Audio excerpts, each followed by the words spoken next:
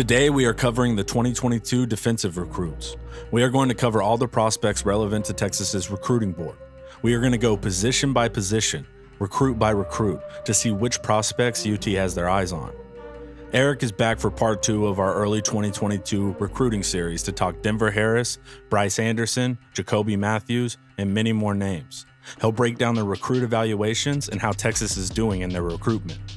I gotta show Inside Texas some love for providing such top-notch insight. The whole team there is really impressive, and you'll leave more informed every single time. Inside Texas is offering a free premium account until the spring game on April 24th. Go to InsideTexas.com to sign up. Link in the description. As you know, this video is sponsored by Last Stand Hats. Go check out their new designs dropping all the time, and pick up a new hat for the new season. They have all sorts of designs and hat types, all officially licensed by the University of Texas.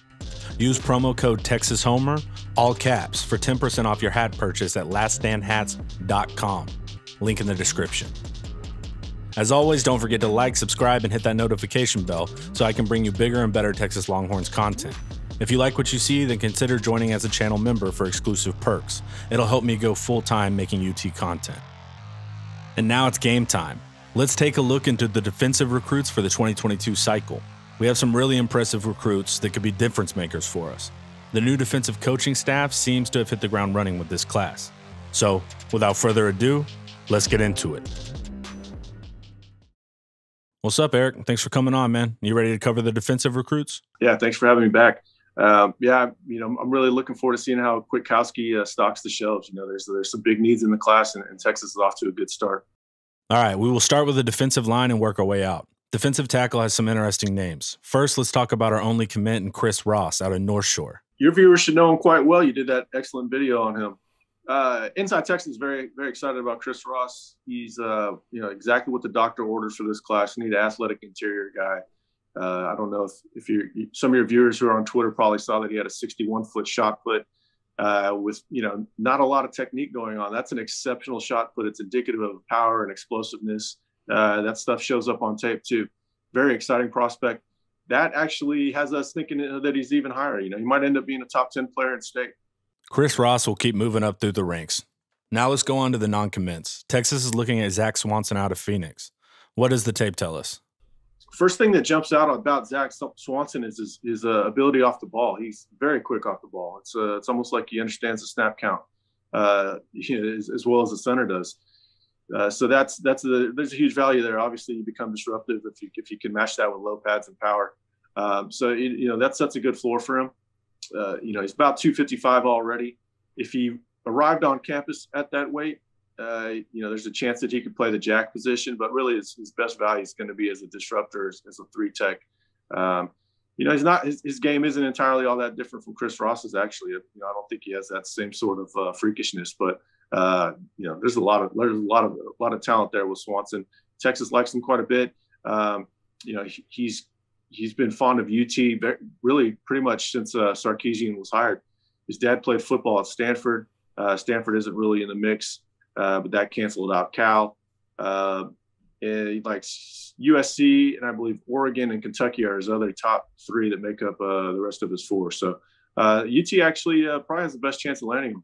Good stuff, man. We have Jaden Scarlett from Flower Mound up next. What should fans know about Jaden? 6'2", 260, tests well in the quickness measurements. Gets off the ball well. Kind of has a low man advantage that's important in the trenches. Really good player, 3 technique long term, really more of a disruptive. He's not going to really stack and shed.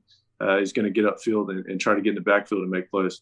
How is Texas doing in his recruitment? Texas is kind of new to the equation for him. It's a recent offer, so we're still getting to know exactly where Texas's footing is there. I do think that Texas has a good chance, and then they might have a decision to make. It's kind of like what we talked about with offensive line with Cole Hudson and Connor Robertson. There could just be a numbers issue when it comes to Jaden Scarlett and Zach Swanson. Next up is a talented defensive tackle in Jere Bledsoe out of Bremen. So what's his eval, and is Texas even relevant in his recruiting? Jere Bledsoe has as much upside as anybody in the class. any player. Doesn't matter who we're talking about. He's got that much upside. He can be a top 10 NFL draft pick if he puts in the work. Just a very freakish composite of size and athleticism. You know, and you know what that tells you? That tells you that the demand for him is going to be crazy, and those recruitments get a little wild. So his phone's going to be ringing off the hook quite a bit. Texas does have a good in there with Bo Davis building a strong relationship. OU also has a strong relationship with him. You don't know, you know, proximity. If proximity is a factor, then UT and A&M are going to have the advantages. But I tend to think it's going to end up being a regional battle. But you know, Alabama, like you know, in accordance with what I just said about his talent level, Alabama's going to be hanging around too. Doesn't Bledsoe have an official visit to Texas coming up? So June is going to be the most important month of the cycle as far as recruiting goes, and you know, a big part of that is Dre Bledsoe taking an official visit towards the end of June. You know, each class sets up differently for a coach. Bo Davis is walking into a bit tougher situation when it comes to defensive line recruiting, but this is one that he has a chance to win. You know, I'm not saying he should win it, but I'm saying he has a chance, and it's one that, you know, Texas, if Texas wins this one, that defensive line class is off and running, especially with Chris Ross already committed. Cool, man. Glad he's locked in. Next, we turn to Bear Alexander. He was originally at Denton Ryan, but he just transferred to Brewer in Fort Worth. He's been a hot name in the Texas defensive tackle scene, and Texas was in the mix, but Georgia swooped in out of nowhere for a surprise commit. So do we stay on him? Bear Alexander's so talented. Of course, you stay on him as long as possible. You know, the saying that I have is recruit him through the whistle. He's that good, especially with one tech being a big need in the class. You know, you got to backfill these big boys that they have in Keandre Coburn and Tavondre Sweat with the next big thing. And Big Bear is, you know, he's right in line with those guys as far as talent. You know, when they're that big and that talented, they start coming out of the woodwork. And, you know, Georgia came in and stole them pretty much out from everybody's nose. Yeah, we have to keep adding depth to nose, even though we are set there at the moment. We need to keep backloading, like you said. Let's talk about the out-of-state defensive tackles UT has their eye on. What's the eval on Dominique Orange from Missouri? Again, yeah, one tech. They have plenty of options with three tech, but one tech is going to be a bit tougher to find in this class if they can't flip Bear. Dominique is a true one tech, more in line with the Keandre Coburn type. He's a big, thick dude, tough to move, and he has a little agility to him, a little bounce to him for being such a big boy. So he's gonna officially visit in June, I believe, and we'll see if Texas can make a move for him there. We have another big dude in Aaron Bryant out of Mississippi. So is Bo Davis working on securing him as well? Yeah, Aaron Bryant, I'm a huge fan of. This is kind of like a Bear analog. You know, 6'4", 300. He's not as squatty as Dominique Orange or you know, who I was saying, Coburn, kind of more like Sweat. Big guy, moves well. Man, if they could get him, it's time to celebrate. I don't even know what his rating is, but you watch his tape and he's a freaking stud. So he's going to visit in June. That's going to be a big time for Bo Davis. If they can get that kid locked up, celebrate. Don't even pay attention to whatever the ranking is. Just go out and celebrate. Nice. Our last defensive tackle is Anthony Lucas out of Scottsdale, Arizona. So does Texas have a shot there? Well, one of the worst things in the last 5 years are these top 10s. So, you know, there's a huge difference between 1, 2, 3, and then the rest of them. These kids usually have an idea. If you can put together a top 10, you could probably put together a top 3. So I don't think that Texas is a real player in this one, which is unfortunate. He's kind of that longer athletic guy, sort of like Alfred Collins, Vernon Broughton, where, you know, he could be a defensive end in a 3-man front or an athletic 3-tech or even a 1-tech. I just don't. Yeah, I haven't heard much rumbling on the Texas side of them having a great shot here. But man, he's really good. You know, he's about as good as you're going to find as far as defensive linemen go. That's a bummer, but you can't win them all, I guess. Even though I would like to. Let's take a step back and give an overview of what Bo Davis is looking to achieve with this batch of defensive tackles. Well, Chris Ross sets a nice floor for him. You know, very athletic guy, huge upside. Now the task is to complement him with another guy that can probably play 3 or 1. You know, as these guys get older, these 3-techs can grow into 1-techs over time, and you don't necessarily have to be 330 pounds to play 1-tech, anyways. So you want to find another 3-tech or another guy that has that versatility, and then 1-tech is going to be one of the bigger priorities in the class coming down the stretch because 1 hasn't really availed itself as a lock for him. So it's hard to know who that 1-tech is going to be. But he's out there, and they're bringing in some intriguing guys. If they can get the kid from Mississippi, that's a good one. All right, time to move on to defensive ends. So with modern defense, it can be a little confusing to understand how strong side defensive ends and weak side defensive ends translate to Kwiatkowski's defense. The new position types are called the jack and the X backer. So can you break that down for the fans real quick? Yeah, the jack is your traditional strong side defensive end in this defense. He's going to line up oftentimes over the tackle and tight end. And then your X is your weak side defensive end, which is commonly referred to, or you'll recognize as the Joseph Osai position. It's going to be a bit of a longer, leaner guy that profiles to pass rushing, but also he's got to have the athleticism to drop. He's the one when defensive coordinators get creative with and disguise blitzes, they might drop him in favor of somebody else coming to bring pressure. So it's basically weak side defensive end versus strong side defensive end.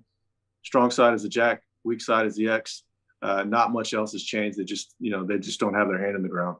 All right, first I wanted to cover Ernest Cooper out of Arlington Martin, but I heard there's some bad news there. It's a bummer because that kid is awesome. So what's the word on Ernest? Ernest, yeah, he released his top five, and it was Texas was absent, which it's a bit surprising, but not entirely so. It just tells me that the staff knew what anybody that's talked to Ernest knows all along, that he's going to go to Stanford, and there's not much intrigue left in this one. So it was surprising that Texas didn't make the top five, but I'm assuming they bowed out. I haven't gotten the exact information on that I need, but that kid's going to Stanford. I've never talked to a kid and been so sure a kid was going to go to a school as I was talking to him. He basically gave me Stanford commit quotes without committing.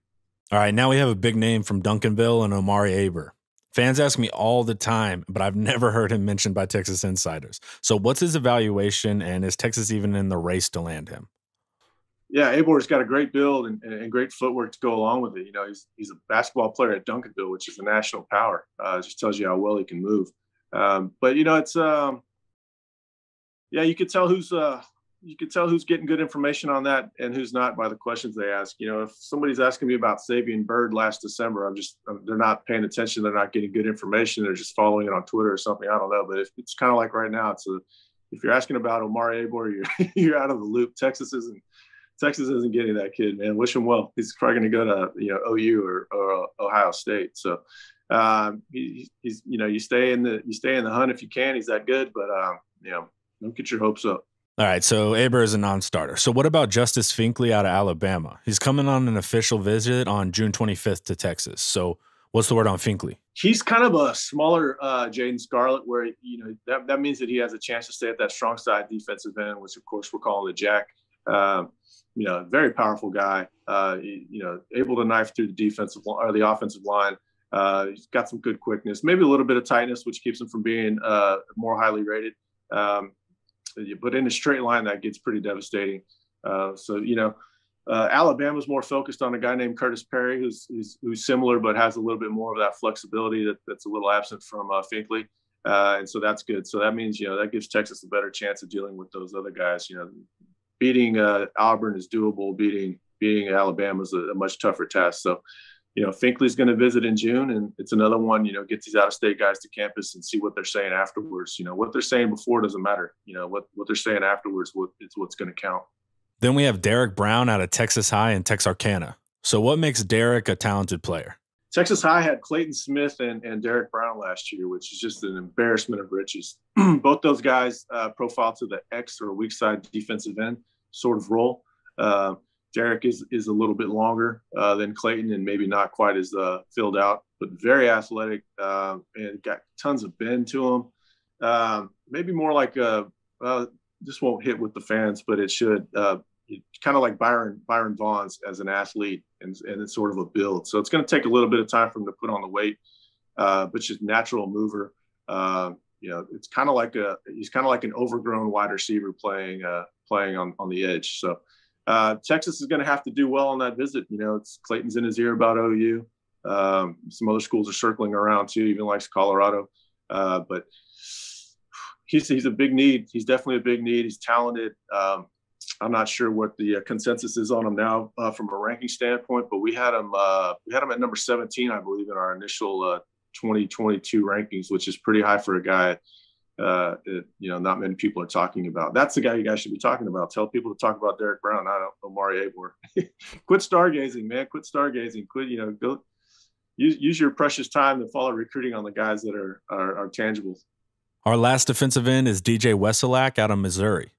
How's Texas looking there? Man, if you put a top 5 on the covet list, you get to make the call on which kid's going where. He might be in the top 5 for Texas as far as just an all-out need. They really need edge guys.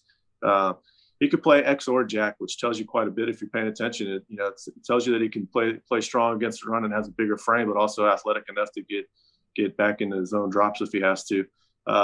Good pass rusher. Tough competition for him, man. It's going to be Clemson, Notre Dame, most likely to battling with Texas. But again, get him to campus. Mac Brown used to be able to get these guys to campus, and they'd be leaving thinking one school, or they'd arrive thinking one school and leave thinking Texas. And we're going to see if Sarkisian has any of that ability. But again, Clemson is tough to overcome. There's no shame in losing a coveted commit to them. But let's see if you can make something happen. All right, man. That's a wrap on defensive ends. And we don't have a lot of depth at X-back or Jack right now. So is defensive end a major need for us? Edge rusher is a huge need in the class. Again, still paying the price for that 3-man front that they'd been running for a while. It's a lot easier to go from a 4-man front to a 3-man front than it is the other way around. They're lacking edges still. That's why David Abiara was a big get late in the cycle last year. They just don't have guys like that.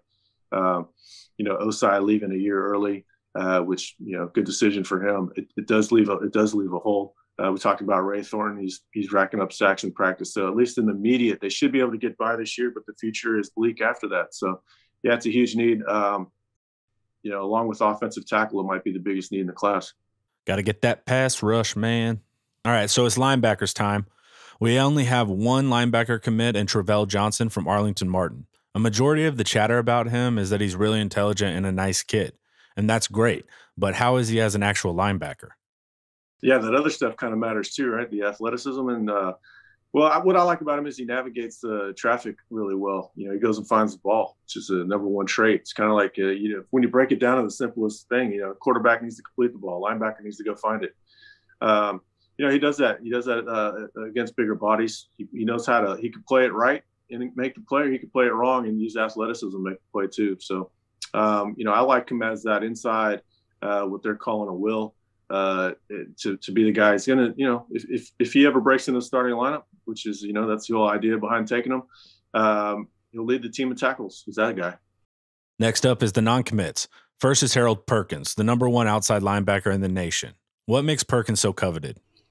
One of the best evaluation tools for linebackers, watching them if they play running back, gives you a good idea of the movement skills that they have, the change of direction, the fluidity, and go watch Harold Perkins film, and he's an offer. It doesn't take much longer. It doesn't take much longer than a couple plays to see that kid's just a special athlete, highly uncommon. I'm not huge on rating guys as 5 stars just based off athleticism, because it doesn't always translate. And linebacker's another one of those where it's just being an athlete isn't good enough. You got to be able to see the plays and read the offense. You have to understand where those blocks are coming from so you can defeat them. So that's going to be the question mark about him. But he did show significant improvement between his sophomore year and junior year on playing defense. That athleticism is through the roof. How is Texas doing in the recruiting race for Perkins? Texas is making a big push for him. Obviously, it's going to be just an insanely competitive recruitment. The big news here is that he's going to take an unofficial visit in June for that big weekend. And it being an unofficial means that they've got an official visit in their pocket for when they really need it.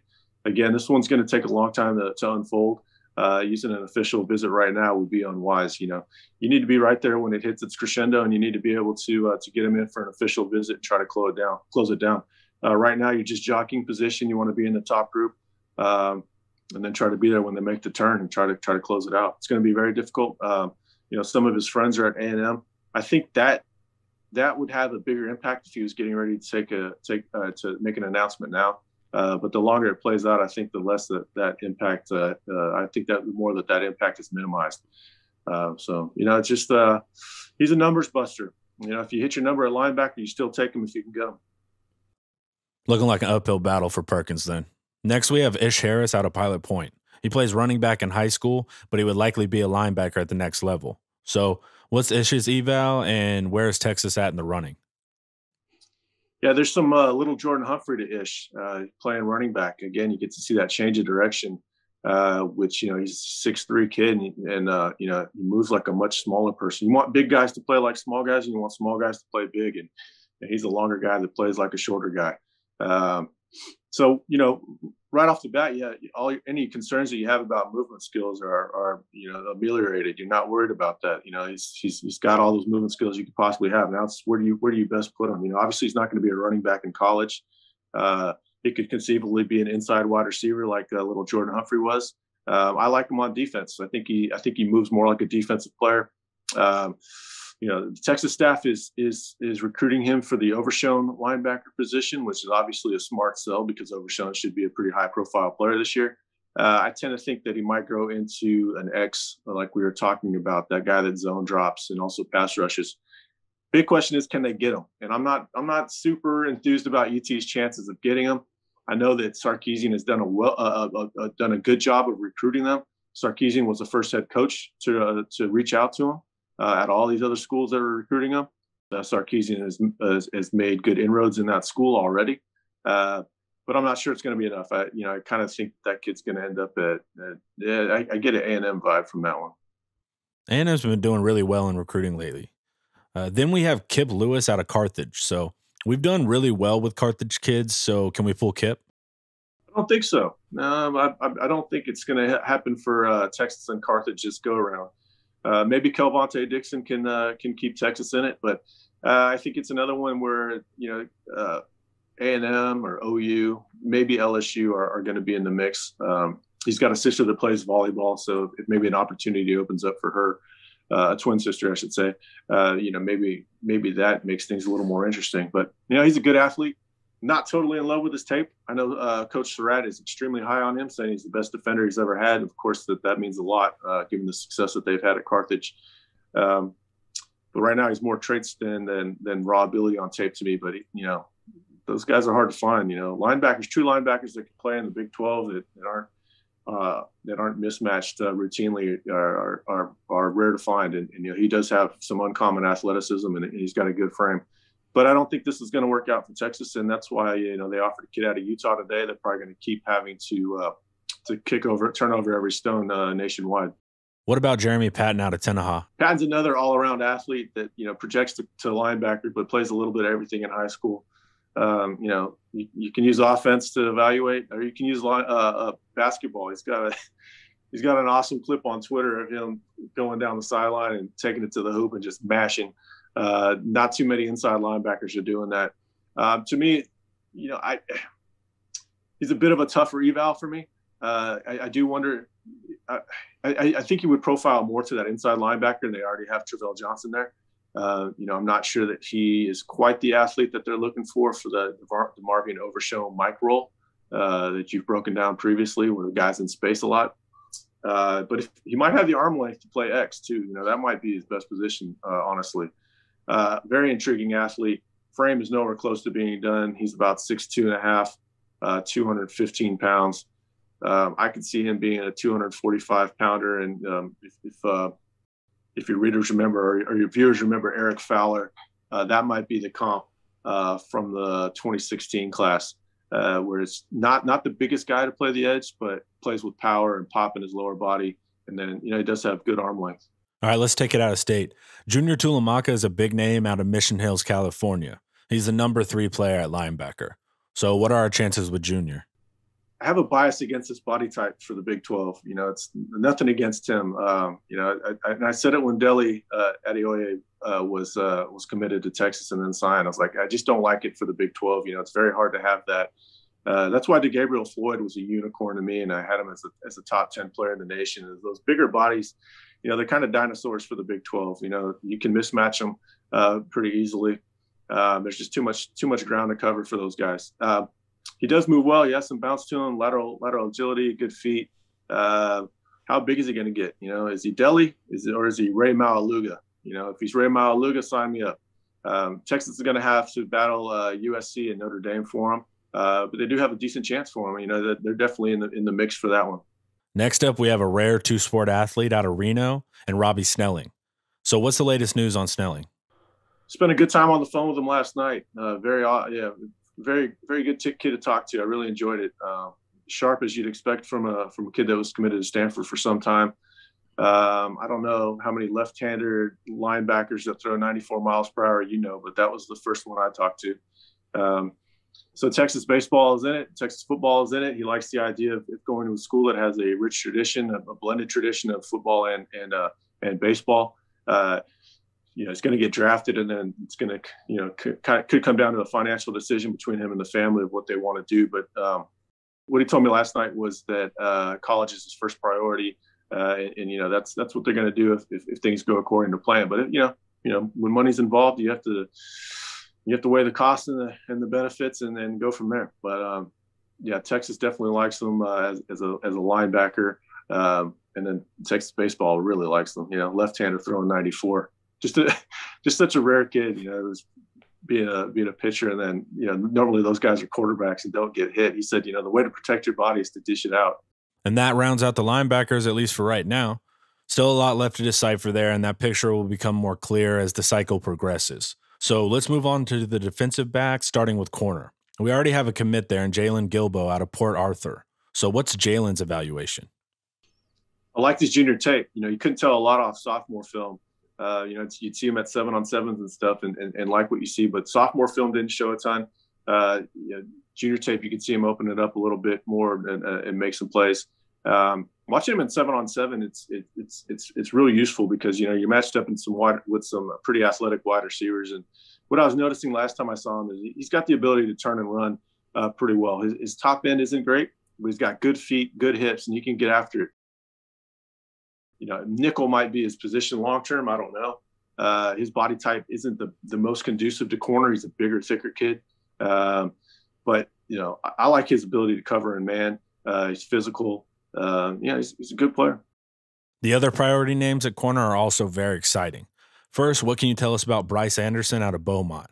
What makes him so dynamic that he can play pretty much at any DB spot? I know he even plays QB at his high school.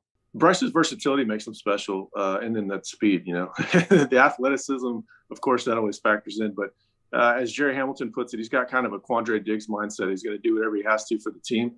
He plays quarterback. Quarterback lends to a different type of awareness out there on the field. It helps you play defensive back. His quickness, his burst, his first few steps coming downhill are really impressive.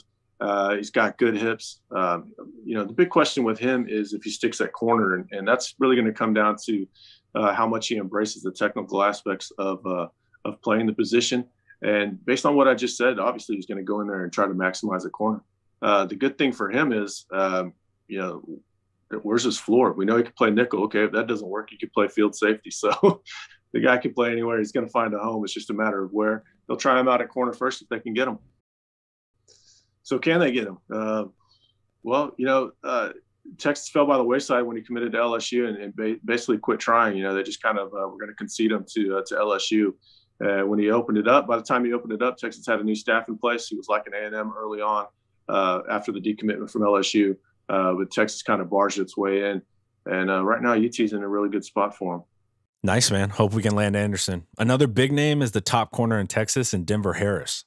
He's a North Shore kid who is elite corner. The fans are ecstatic about Denver. So what makes him a must-get cornerback for us? Well, this is definitely one where fans are justified in being in a frenzy about because, Texas is going to be in this one. It's going to be a Texas-Alabama battle to the bitter end. I know A&M is in the mix as well. I think if it comes down to proximity, UT wins out. And if it comes down to, SEC school or something for whatever reason, then Alabama will win out. But yeah, he's a lead corner, man. He's probably might be the most gifted corner I've covered that I can recall. Really, exceptional quickness, good length. He's got an interception on his huddle from last year where he just hit the Jets, and it's just unreal speed. Good coverage ability. He's well coached. My boy Coach Regan's had him for a couple of years before he moved on to Brookshire Royal. So it's all there. The total composite of being a lockdown first round draft pick corner is there for Denver Harris. It's going to be a battle for Denver amongst some big-time players, but I still like our odds there. So how is Texas sitting in his current recruitment? I've liked UT's chances from the beginning. You have to remember that, I think since Denver's become a recruit, UT's on its third defensive coordinator and second or actually third cornerbacks coach too. So every year he's getting to know somebody different. But UT has some things to its advantage. I think the proximity is a big asset for the school. I think his mom likes Austin as well. I've never thought he was going to go far away from home. Never thought he was going to go out of state. But you can't discount Nick Saban. He's the best for a reason. He's a top recruiter in the nation. He's got the skins on the wall. But I do like Texas to. I don't know, man. It's just one man's prediction. I would predict Texas, but we'll see. There's going to be a lot of intrigue, and I'm sure that there's going to be some nervous moments for everybody involved. But yeah, this is one that's going to be every year. There's a recruiter too. There's a little hysteria around. This won't be anything to do with him. He's not a dramatic kid. He doesn't even like the process, really. He just wants to be sure of his decision. So fans are probably going to be on edge for this one, and he's just going to be cool and rehab and get back on the field. The corner talent this year is super impressive. So let's check in on Terrence Brooks out of Plano. So what's the word on Terrence? Terrence is a stud. This is another guy that the fans should be paying very close attention to. It's always a little bewildering to me that, the fans that love recruiting the most, I don't think they actually watch the tape. I think they just look and see what the early rankings were and go from there. To me, Terrence Brooks is a top 15 player in the state. And given the fact that he plays corner, he's a huge need. Kind of like Bryce Anderson, he could end up playing any position in the secondary. High character kid. He studies the game. He's got the genes. His father played for the 49ers and won a couple Super Bowls, Chet Brooks. Kid's a complete package to me. I think he's going to be a corner. There's a chance that he ends up playing nickel or maybe safety, but this is another one that, Alabama's after him for a reason. Obviously, there's probably a little there's a burr under Saban's saddle. He lost his staff to Texas. He wants to go get some of these Texas kids and make life tougher for UT. And then you can't discount A&M. A&M's making a harder push after, they hadn't been too aggressive for a while there. But they're definitely getting in the mix now. Of course, Chet Brooks played at A&M, so I don't think that legacy plays a huge part in it. But I don't know for sure. And it's going to be an interesting recruitment. I like Texas in this one, but I will concede that it's hard to see that Alabama would miss on both Brooks and Harris. But independently of each other, I like UT's chances with each. I'm super excited about all the corners in this year's class, man. So let's move on to the safeties now. We also have some exciting names here as well. We have a current commit in Brian Allen Jr. out of Aledo. So what is the coaching staff like about BJ? Yeah, he's got a great frame, very athletic guy. It's really easy for him out on the field. It's one of the things, it's an evaluation tool. When guys are, it looks like they're going 80%, not putting out full effort, but they're still making, great plays. It tells you that there's something left in the tank that's going to transfer over to the college game. I think he has that. It looks real easy for him out there. He comes from a great football school, obviously. You like that about him. I thought his sophomore tape might have showed a little bit more explosiveness to it. I had him ranked number 3, I believe, in the state after that sophomore year. Maybe don't have him rated that high now, but he's still a phenomenal player, a huge upside, probably a boundary safety like we'll see BJ Foster this year. Now we got to talk about Jacoby Matthews out of Louisiana, composite 5-star and number 2 safety in the class. So what makes him so special, and how is Texas doing in securing Jacoby? Well, Jacoby's probably a good opportunity to talk about Terry Joseph for a second, because I haven't mentioned him with the Terrence Brooks and the Denver Harris recruitments.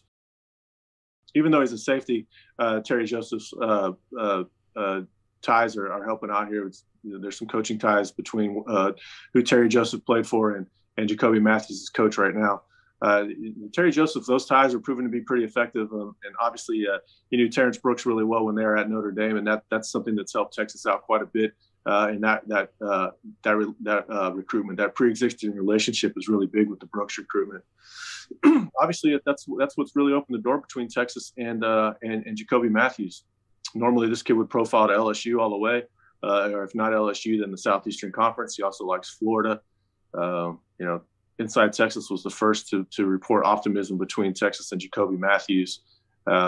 We think a big part of that is Terry Joseph, but also he's got a very good relationship with some other guys in the class that are kind of leaning towards Texas as well. Jacoby would be a major addition to the back end. So we have some other names to hit on. What's the word on early enrollee Jared Kerr out of Lexington? Things have been quiet between Texas and Kerr of late, but I do need to get back in touch with him. I haven't talked to him in a few weeks. Really like that kid. I think he's a field safety. I think he's a really good player. I think he really fits the scheme that they're going to employ too, as a guy that they kind of move around. Really good athlete. Some schools even like him at corner. Definitely he's a safety to me. You can make a case for him even playing running back for some schools too. So he's just a really good all-around athlete, really good all-around kid, high character kid, early enrollee, as you said. I think if Texas had been all in on this one from the jump, they'd have a better shot at it. I think it's run a little bit hot and cold as they recruit some other guys. Maybe a little bit harder. I'm not entirely sure though. I need to catch up with him. I don't want to talk out of turn. I'm a big fan of that kid's ability. Maybe a smaller. Had Jordan Whittington played safety, but maybe been about 195-pound kid instead. That's Jared Kerr. Lots of upside at safety. Smart football player. All right, so Texas needs to be way more consistent in his recruitment. Of course, the fans want to know about the number one safety in the class and Kamari Wilson out of IMG in Florida. Is it just wishful thinking when you hear fans mention Kamari in UT World? Yeah, I'm paying attention to Twitter way too much. Twitter's fine for top 5s, top 10s, whatever. Guys trying to get likes and new followers and all that stuff. I would, if you sign up to Inside Texas, we'll filter that stuff for you. Just outsource what you should think in recruiting, and more often than not, you'll be rewarded. That's not one to really be paying attention. Maybe he'll take an official visit with Amari Abor and surprise everybody. Then we had a weird one in Landon Holoby out of Arlington. Looked like he was a total lock to us and then flipped the script and went to Oregon at the last second. So what happened there? Well, I'm still trying to piece that one together. I reached out to the father, and he was going to try to, give me what Landon was thinking there. I don't know. So my suspicion, since nobody got back to me, I'm not afraid to opine what I think happened. Yeah. 2 days later, 2 days after that miss on Holoby, it became pretty obvious that Brian Allen was going to end up at Texas. We were like, wait, what's going on here? So, putting 2 and 2 together, I think it was a numbers crunch, and Texas didn't recruit him quite as hard as Oregon. That's what I think. They're welcome to correct me on that. I don't want to talk out of turn or be incorrect. I'm always up for a correction, but yeah, just the way that right as we're trying to figure out how we missed on Landon Holoby, we started hearing that Brian Allen was going to commit to Texas, and so yeah. Thanks for clearing that up a little bit. It was super confusing when he switched like the last second, like the day before. So, zooming out a bit, what is Joseph and Gideon's plan in this class of DBs? Well, I think it's pretty obvious that Texas at least feels good about the options that it has on the table right now. They're not knee-jerk offering around the country or anything like that. So that tells you when you see that. Well, with this staff, it tells you something. With Tom would hang on for dear life and never set up contingency plans, but I don't think that's his staff. They're not getting antsy. They're sticking with their recruitments. They feel good about where they're at with some of these guys. They're going to be tough recruitments, but they feel like they can close them out. And, I think they have a chance to land the number one defensive back class in the nation. Number one DB class always has a nice ring to it. Overall, if we were to take the bird's eye view of the entire defense, what are the big priorities for this coaching staff with this specific recruiting class? They got to find some edge disruption, without a doubt. It's a huge need for the class, especially continuing that transition from a 3-man front to a 4-man front, especially now that they're employing 2 sort of stand-up outside linebackers. That's a big need. And then you've got to close out these high priority recruitments at corner. You got to send a message to Nick that this is your state now. You moved here for a reason, and you're going to defend the territory. And these are your players. So, you got to land Denver Harris. You got to fight for Terrence Brooks. And then you got to close out some of those other guys that you're already in good position with. And, kick over some rocks, find some linebackers, and you'll be all right. Awesome, man. Thank you for coming by again. I always learn so much. And myself and the fans will understand what we are looking to do on defense this year, thanks to you. And we're going to do it again super soon, man. But thank you for coming on. Hey, thanks for having me on. I'm really excited to be doing this with you. I'm happy to be able to reach a bigger audience. Tag me in if you have any questions. I joined up with Homer Service. I want to be a bigger part of the community. So let me know if you have any questions, and I'm pretty accessible. All right, gang, that's a wrap for the 22 defensive recruits. And I released the offensive 22 recruits video a couple days ago, so go check that out. Watch more of my videos here and consider joining as a channel member. And don't forget to sign up for free at Inside Texas until the spring game. And as always, hook 'em.